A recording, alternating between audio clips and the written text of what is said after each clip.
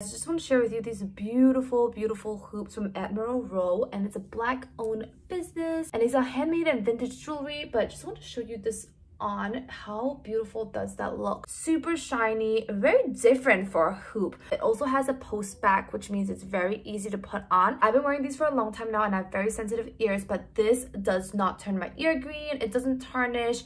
And to be very honest, when I first saw these hoops, I thought they were going to be way more expensive, but they're only $39, so super affordable, and it looks so much more expensive than they actually are. So if you guys are looking for a beautiful pair of earrings that don't tarnish, really affordable, and still gorgeous and unique, then definitely check these out.